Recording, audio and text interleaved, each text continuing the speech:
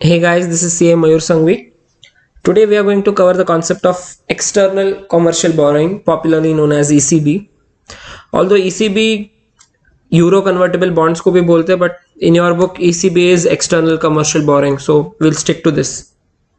So this is a very simple concept.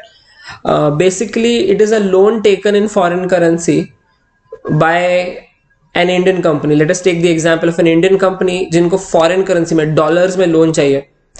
So the ECB is the route by which an Indian company can, borrow funds in US dollars.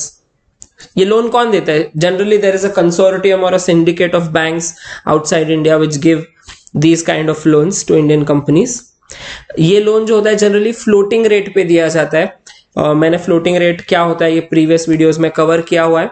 So floating rate पे loan जैसे कि base rate plus 2%, मोर जो सबसे ज्यादा popular है that is LIBOR plus 2%, LIBOR plus 3%.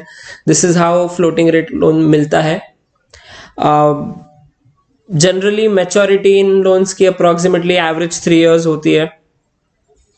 दो roots है ECB के, एक ऑटोमेटिक रूट है, एक अप्रूवल रूट. ऑटोमेटिक मतलब जहां पे आरबीआई या गवर्नमेंट अप्रूवल की जरूरत नहीं पड़ती, वेर एज अप्रूवल रूट है जहां पे आरबीआई या गवर्नमेंट की अप्रूवल की जरूरत है. सो मैंने कुछ शॉर्ट में नोट्स बनाए हैं विच एक बार आप नोटबुक में उतार लो इसको या फिर मे बी इसका स्क्रीनशॉट ले लो. You can revise it very simple. So ECB are loan taken from non residents in foreign currency. ये फर्स्ट पॉइंट है. It is a loan taken from non residents in foreign currency. Now ये मैंने यहाँ पे non residents के वहां पे एक स्टार डाला हुआ है कि कौन कौन आते हैं नॉन रेसिडेंट्स में. So international banks, international capital markets, the multilateral financial agencies such as IFC, ADB, foreign collaborators, foreign equity holders, export credit agencies. So इनमें से कोई भी 3-4 नाम तुम डाल सकते हो. Supplier of equipment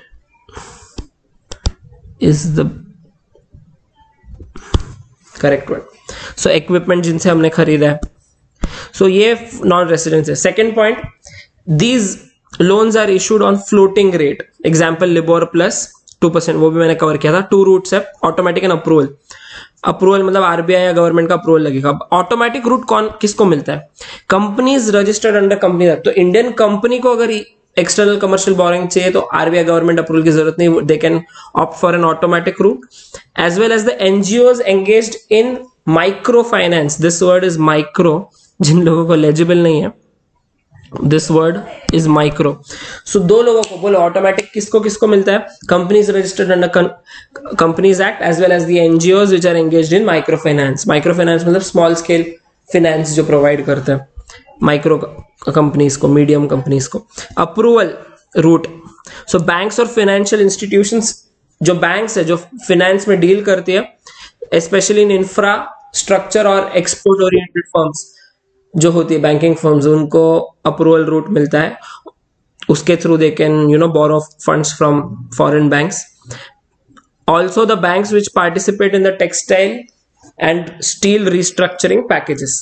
ये एक थोड़ा यूनिक सा पॉइंट है. जो टेक्सटाइल स्टील रिस्ट्रक्चरिंग पैकेज है उसमें जो पार्टिसिपेट करती है बैंक, उनको भी अप्रूवल रूट से ईसीबी मिलेगा. So just a quick revision. First point is loan taken from non residents in foreign currency. Foreign currency में होना चाहिए ये लोन.